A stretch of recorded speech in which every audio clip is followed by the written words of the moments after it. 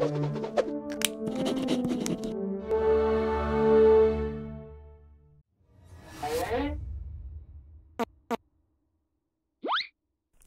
thanks again for watching Sibelius tutorials.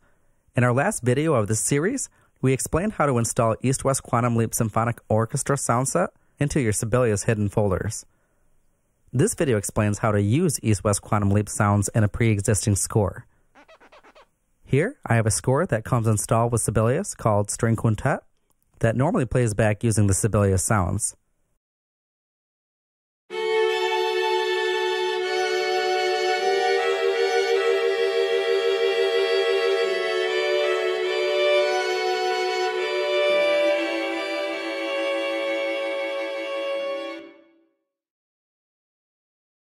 What we're going to do is use the East-West Quantum Leap sounds instead of the Sibelius sounds.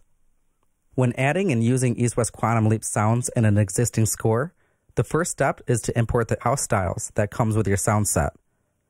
The house style is what helps us install the custom instrument staves, playback dictionary, and other settings that are needed to use the East-West Quantum Leap library in Sibelius.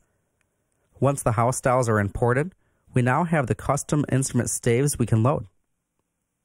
Let's make sure that each instrument stave is using a custom stave your sound set comes with your house style. The easiest way to do this is by selecting the entire instrument by triple clicking and using Sibelius's Change Instrument. Let's start with Violin 1. In this window, we need to select the instrument that we want to change to. To see our custom instrument staves, make sure to click the Choose From dropdown and select your East-West Quantum Leap instruments. When you do this, notice your instrument selections changed. We are trying to make sure to load a single violin, so I'm going to drop down Strings and choose Solo Violin. Please go ahead and change the rest of the instruments to the East-West Quantum Leap staves, just as we explained with this first instrument.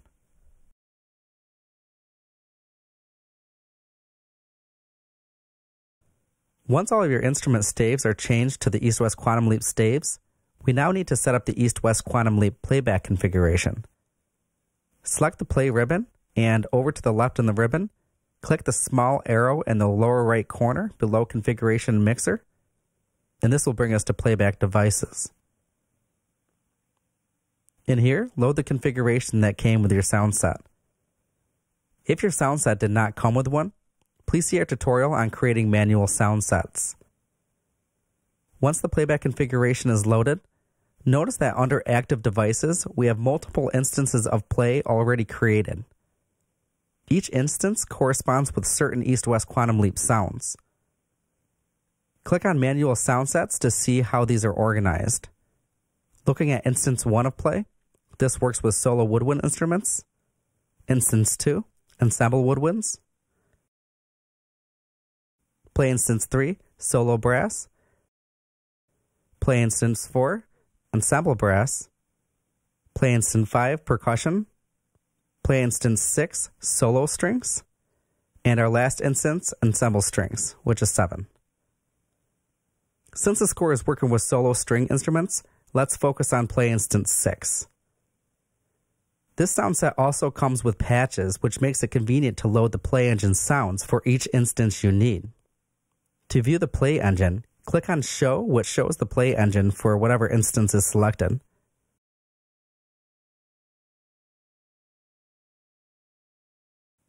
Notice how no sounds are loaded yet. One way to load the patches is in the Play Engine. Click on the Main Menu button in the upper left corner and select Open. I already have my patches right here with my sounds, so I'm going to go ahead and load them from here instead. If your sound set did not come with patches, you will need to load the sounds manually. Notice there are 2 solo strings. The light version does not have as many articulations and is easier on the processing. I want all the articulations available, so let's choose solo strings. When all the sounds load from this patch, the sounds loaded will match up with the manual sound set programs as shown here.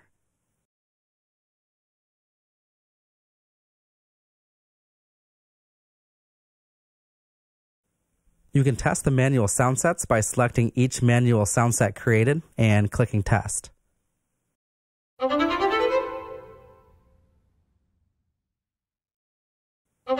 If you are following along, you should be getting playback when testing.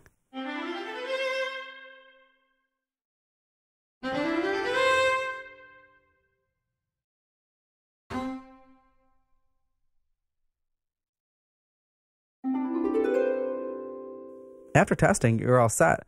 Now, let's go back in our score and let's play it back with the East-West Quantum Leap Symphonic Orchestra sounds.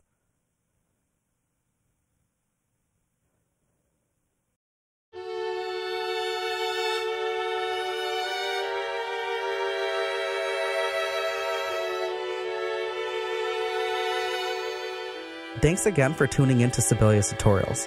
Be sure to like and subscribe to get updates anytime new material is released. This is Josh, and I will see you guys next time.